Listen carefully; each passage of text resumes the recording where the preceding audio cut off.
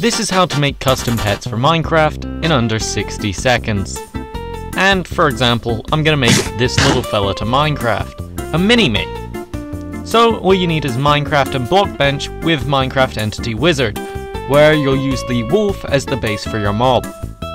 Now, you can technically have the model of your mob in Minecraft, however, even with animations, it's still just a wolf. So, the easiest change is taming, as all you need to change is this, and you can now use any item. I prefer to use gravel. But, what if you want something more unique? Like, for example,